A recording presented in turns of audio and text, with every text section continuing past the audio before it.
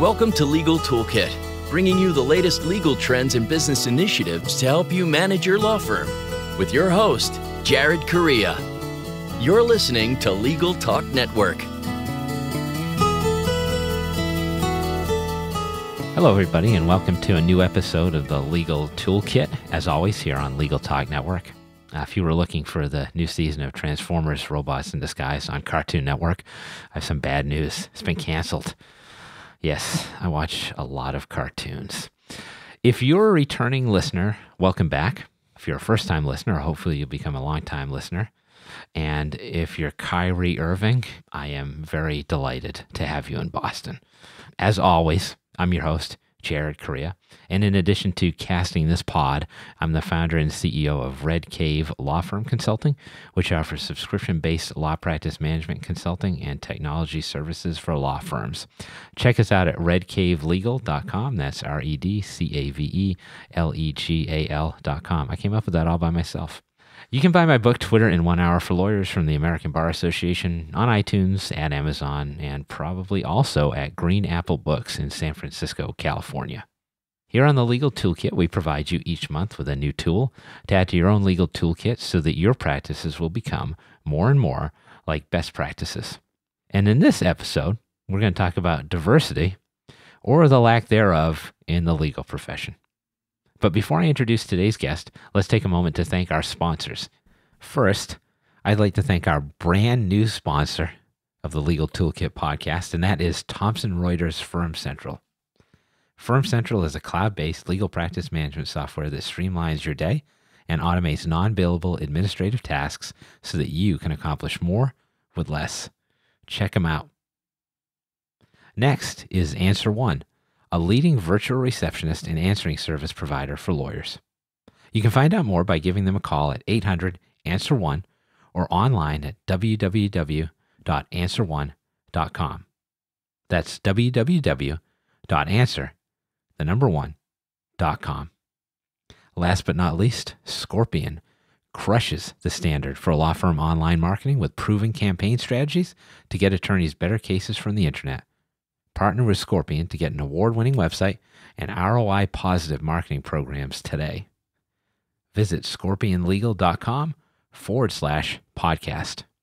Okay, today's guest is Jeena Cho of JC Law Group PC, where she practices with her husband. I don't know how they do that. If I practiced with my wife, we'd probably be open for a day before we killed each other. Jeena is a lawyer, an author, a mindfulness instructor, and a wellness consultant. Jeena's written 2 books, The Anxious Lawyer, an 8-week guide to a joyful and satisfying law practice through mindfulness and meditation, and How to Manage Your Law Office. She also writes for Forbes and Above the Law. Jeena speaks across the country about lawyer well-being, law practice, mindfulness, and diversity. She received her BA and JD both from the University of Buffalo, and today she's here to talk to us about diversity. So Jeena, welcome to the show. Thanks so much for having me. Excellent. This is great. So I'm a JC2. Does that mean I can be an honorary member of your law group? And would you pick up my malpractice insurance? Of course. Oh, beautiful. I'll run it by my husband. Yes. Let me know. I'm interested. Sounds good. All right. Let's roll here. Let's get right into the questions because I think this is a very interesting topic. So let me be as blunt as possible here. The legal profession, as you know, is not generally known for its diversity. And this is coming from a middle-aged white guy speaking into this microphone. So can I ask you, in your opinion, why is it that the legal profession is not more diverse at this point, especially when you see other industries making advances in terms of diversity? Yeah, I don't know that there are actually that many industries out there that are making headways in diversity. I mean, I think legal is probably lagging behind, but when you look at the diversity in terms of the management teams on Fortune 500 companies or even our Congress, it tends to be still pretty white male. In terms of why I think there's not as much diversity in our profession, and I think there's a couple of things happening. One is that humans are just naturally tribal, right? Like we kind of grow up with people that are like us. So if you're white, you tend to sort of live in white neighborhoods. So you go to kindergarten and first grade with other white folks, and then you kind of work through your schooling. And, when you get to law school, kind of same thing. You kind of hang out with people that look like you and have similar backgrounds. And I think that there's just sort of that perpetual wanting to just kind of hang out with people that are like you. And the social science research is actually fairly strong on this, that if you're not exposed to a lot of diversity from when you're a kid, it's actually much more difficult as an adult to kind of break that implicit bias that you may have against people that are different from you.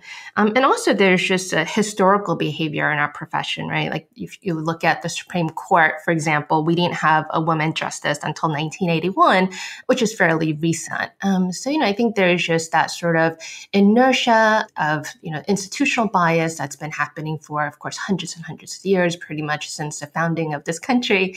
And I think we're just still seeing the residual effects of that. That makes a lot of sense. I think that's a good explanation. Like as a extremely handsome man, I'm always hanging out with good-looking people, and it does rub off on you after a while. All right, so let's talk about what firms and lawyers are trying to do. So you hear a lot, even though there hasn't been much traction, about big firms trying to make pushes for diversity. Are they actually making any gains? When we look at the data, it doesn't look like it. So when we look at the study from the National Association of Women Lawyers and look at the women in law firms for the past 10 years, Equity Partners in 2007 was about 16% women. This year it was 19%. So, that's not a whole lot of traction. And when we look at the associates, however, back in 2007, we still had about almost 50% women coming in as associates. So we had 47%. And when we look at the number from this year, we actually went backwards and we're actually at 46%, which is not very promising at all.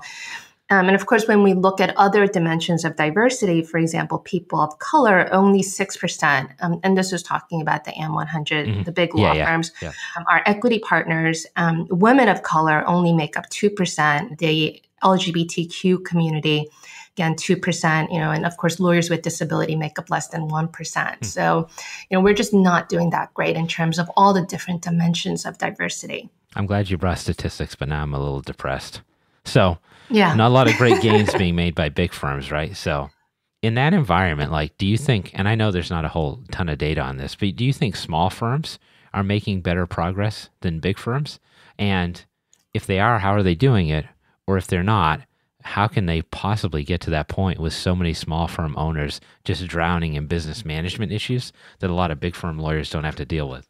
Yeah, I don't know, because there isn't a whole lot of data on that, but I think that certainly as individual lawyers, right, there are things that we can do to increase diversity and inclusion in our profession if that's something that's important to you. I certainly think, there's sort of general data about women and people of color opening businesses at a much, much higher rate in the United States in general. And I would kind of think that that's true in our profession as well.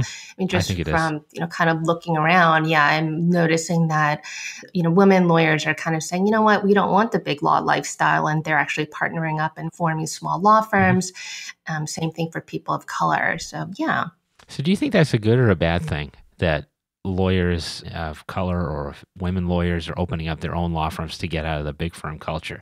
Do you think at some point that's going to mean that those women-owned or minority-owned firms are going to become big firms that can compete with the more white-bread firms? Or is it bad that people just have to get outside of the system to make any headway? I think it's a huge loss for the big law firms, right? If you're losing essentially at least half of the workforce, women, and then of course, when you look at the people of color, the minorities, and I'm using my air quotation marks here, will no longer be the minority in very short order. When we just look at the data, in very, very short time, in our lifetime, where there's not going to be a single racial majority in the United States. So, if law firms actually want to survive and they want to attract the best talents, and unless you think the best talents are only white men, I think they're going to have to change. So I think it's a matter of, their sort of survival, and they have to shift. Okay, so we'll talk a little bit more about some practical effects of this coming up in the next section. But for now, we're going to take a break. This is all the stuff you need to buy. Firm Central, cloud-based legal practice management software for solo and small firms, provides a single online location for all of the tools you need to manage client files and perform client work, and offers unrivaled integration with Westlaw. With Firm Central, you can securely store and organize documents and case files, manage time tracking and billables, and collaborate with clients through a secure client portal from anywhere there is an internet connection. Is your firm experiencing missed calls, empty voicemail boxes, and potential clients you'll never hear from again? Enter Answer One Virtual Receptionists. They're more than just an answering service. Answer One's available 24/7. They can even schedule appointments, respond to emails, integrate with Clio, and much more. Answer One helps make sure your clients have the experience they deserve. Give them a call yourself at 800-ANSWER1 or visit them at answer1.com/podcast for a special offer.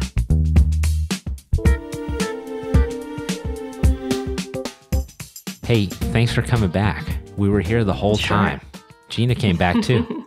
So let's now reset with Jeena Cho of JC Law Group and diverse other things that she does, who's here for us today to talk about diversity in the legal profession. And in the first section, we sadly, but probably not unexpectedly, learned that there's not much diversity in legal, especially in large firms. So let's talk about this like old white guy problem, because it's not just an old white guy problem, it's also a young white guy problem. There's just not enough diversity in firms as it stands. So let's talk about an issue that I've been seeing here and there. The people who are inheriting firms and taking on firm management roles look a whole lot like the people who are leaving those jobs. So we touched on this a little bit. So is this solely a question of more minorities, and I'm throwing the air quotes on there again as well, launching their own practices?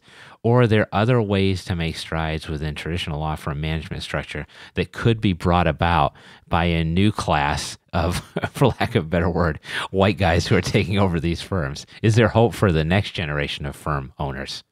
I think so. I mean, what I'm noticing is that especially with the younger lawyers, they went to school and they sort of grew up in a more diverse community. So they tend to be more open. But, I think, frankly, what needs to happen is that everyone at the firm needs to be responsible for increasing diversity and inclusion. Like what I see often is that the firms will say, well, we have this diversity and inclusion problem.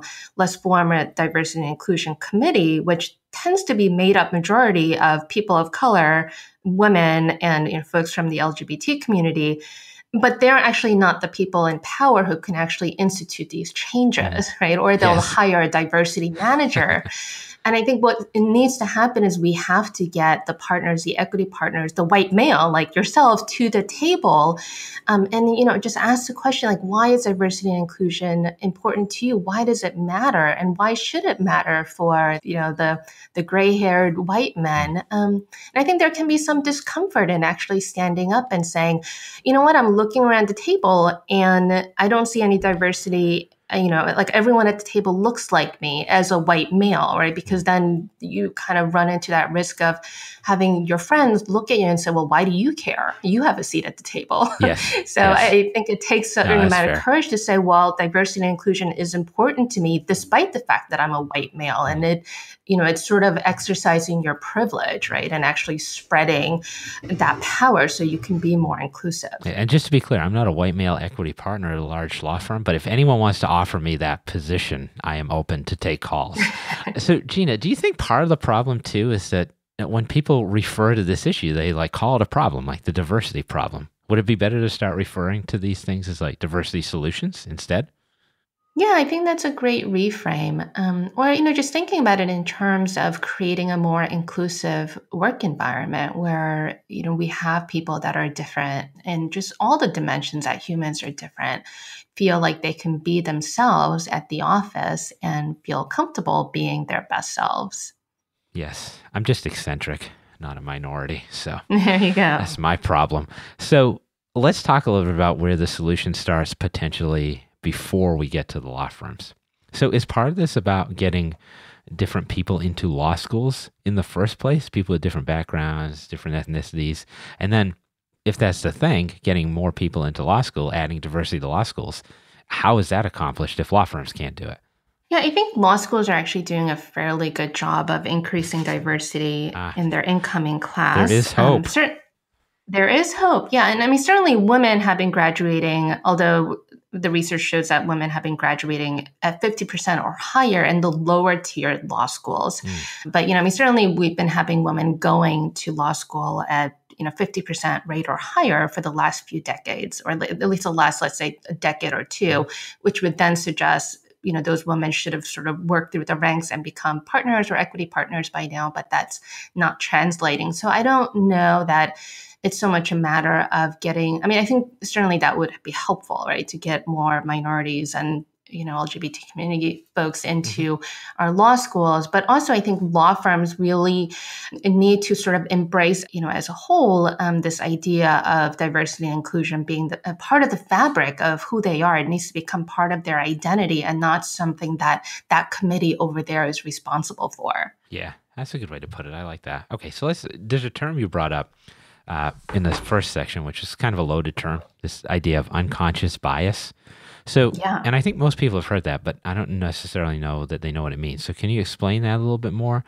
And then can you also talk about how attorneys themselves can become more aware of this in an effort to increase diversity and inclusion in law firms, in law schools? Sure. So unconscious bias are biases that we all have. And I think that's really important to emphasize against different groups of people and also just people that are different from us. And, these can be things that we learn or absorb as children. It could be things that we learn, as adults. I mean, it could be like, something really silly, like you prefer red I don't know, like you prefer yogurt over milk, I don't know, for breakfast or whatever it might be.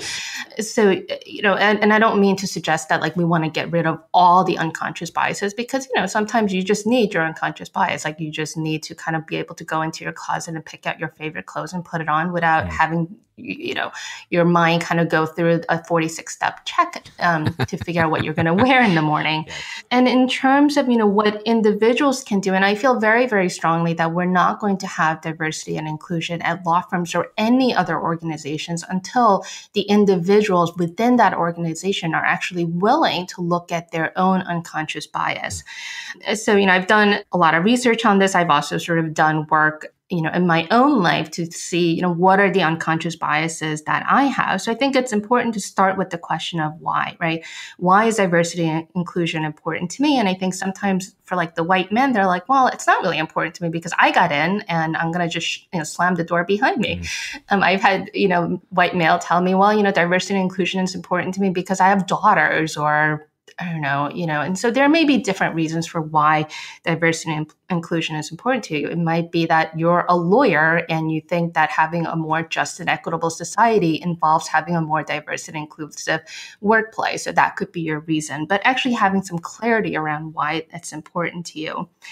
And also, so I would say like start by looking at your own network, right? Like look at the people that you interact with, your friend circle, and look and see, is it diverse? Is it inclusive? If you're a white male and you tend to hang out with other white male, you might say, isn't that interesting? And maybe, make some conscious effort to try to kind of expand your circle. Even just looking at your, social media. I read this really interesting article about social media and how there's a much, much higher rate of white males that use social, like especially Twitter, than other populations. So I actually went through and looked at who I followed. And I was kind of shocked that I was following like, a much, much higher percentage of white males and other groups. I made a conscious effort to go and find people. And Twitter is such a wonderful venue for this, right? Because you can find people, if you want to learn more about what it's like to be a lawyer with disability, you can literally go and find that person on Twitter who is a lawyer who is very public about his or her disability. And also just look at, like your bookshelf and see, is what am I consuming? Again, this was a blind spot for me because I was finding that I was reading a lot more books written by white male than other groups of people. And it's like, so, I want to just make it very clear, like, it's not like just because I talk about this stuff that I'm somehow like above board and that I don't have any unconscious bias either. What thing that I started doing is actually attending, CLEs at either other minority bar or women bar or LGBTQI bar associations. So kind of exposing yourself to different groups of people, right? So if you tend to go to your local bar association and that bar associations tend to be very white, go to an Asian American Bar Association CLE or, the Black American Bar Association CLE. There's also a really great test on Harvard. It's called Harvard Unconscious Bias Test. And I found that to be fascinating because I certainly didn't think that I had biases against certain groups of people, but when I took the test, I actually found that I had a fairly strong bias, unconscious bias against Black people. And I was like, wow, that's so weird. And so, yeah, but, it's also really informative just in terms of seeing your own, unconscious bias. And also, if you're a white male lawyer, like there are things that I think you can do to sort of help, or I don't know, just something very simple like, who are you mentoring, right? Are you mentoring other lawyers that look like you, that, went to your law school? Or are you mentoring someone that is different from you? Go to your local law school and talk to the Minority Bar Association there, especially if you practice in an area that tends to be very white male. So I think there are lots of different things that we can do as individuals to fix the diversity and inclusion problem. That was a lot. That was a lot to unpack. Tell me you didn't throw away your Thomas Hardy collected works, though, when you were purging your bookshelf. Keep some of those white guy writers. All right. One thought you had at the end there was about CLE, and we're going to come back and hit that on the other side. But now, while I look for new recipes for sturgeon, listen to some words from our sponsors. Do you feel like your marketing efforts aren't getting you the high-value cases your firm deserves? For over 15 years, Scorpion has helped thousands of law firms just like yours to attract new cases and to grow their practices. As a Google Premier Partner and winner of Google's Platform Innovator Award, Scorpion has the right resources and technology to aggressively market your law firm and to generate better cases from the internet. For more information, visit scorpionlegal.com/podcast today.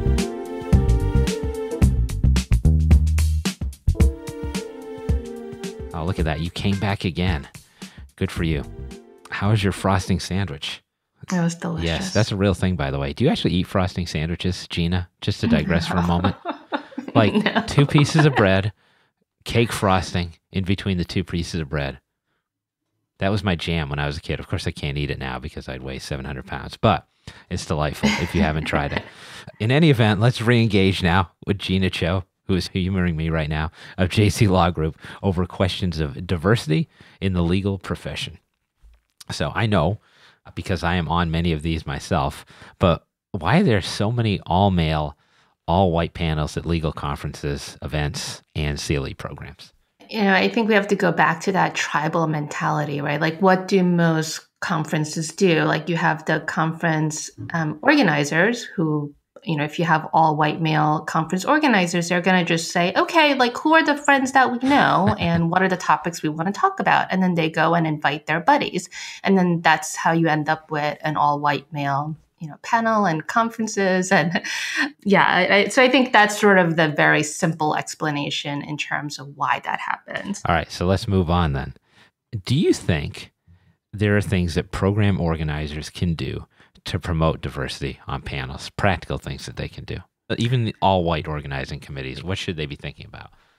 Yeah, I think the first thing to do is actually expand the planning committee. And, I think it's a problem if you are trying to reach your entire legal community, but you don't have representation at the planning committee stage. So I think that's a really great place to start. Like if you're, all white dudes sitting around planning a conference, you might say, hey, you know what? It might be good to have some women here or maybe some people of color, because they might actually have different ideas about, different panels or topics that would be of interest to people that are not like us that are coming to the conference.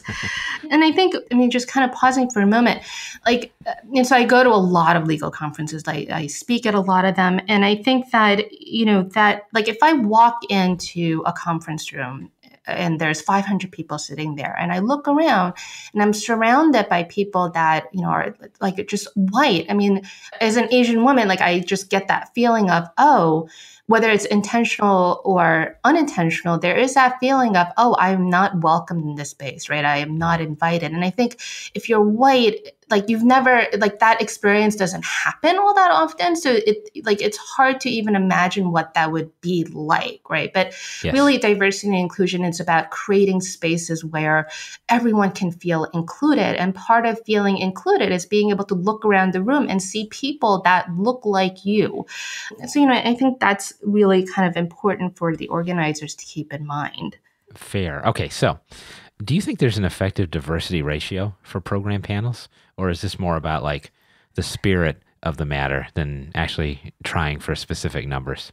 Yeah, and I think it's really just about creating a space where everyone can feel that sense of belonging, where they feel welcomed. I don't think it's about the numbers. And I think actually if you just try to focus too much on the numbers, sometimes that can backfire. Like I've literally gotten emails that says, oh, we're putting on this panel and we've realized we have all white men. Can you talk on this topic of like constitutional law? And I'm like, I don't know anything about constitutional law. Like you shouldn't invite me. That's a terrible reason to invite me. So, I think it's really important not to just go by the numbers, but really, think about, what is your intention behind trying to create more diversity and inclusion within your conference and, kind of move with that intention and not just being like, okay, we need a certain number of, these folks and these folks and these folks.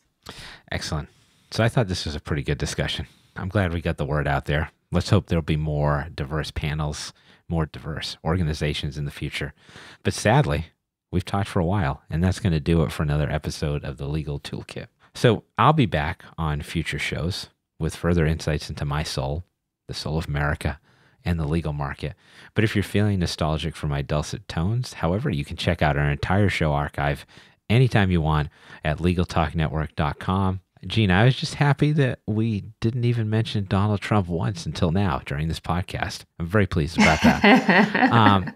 So let me say thank you to Jeena Cho of JC Law Group for guesting on the show today.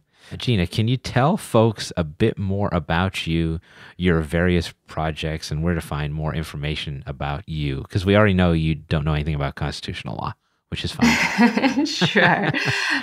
You can learn more about me. I'm actually launching a daily 6-minute mindfulness program for lawyers starting in January called Mindful Pause. And you can learn more about that on Jeena Cho, JeenaCho.com.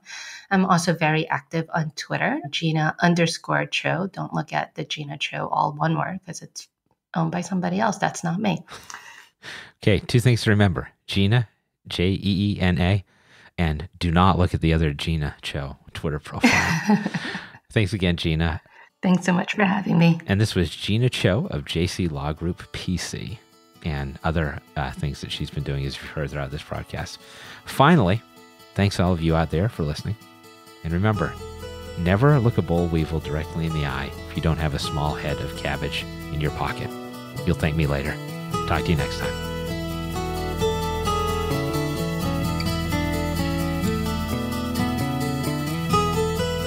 Thanks for listening to Legal Toolkit, produced by the broadcast professionals at Legal Talk Network.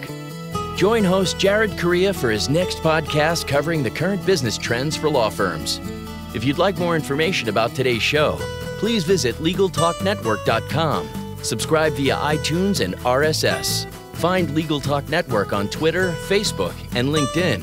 Or download the free app from Legal Talk Network in Google Play and iTunes. The views expressed by the participants of this program are their own and do not represent the views of, nor are they endorsed by, Legal Talk Network, its officers, directors, employees, agents, representatives, shareholders, and subsidiaries. None of the content should be considered legal advice. As always, consult a lawyer.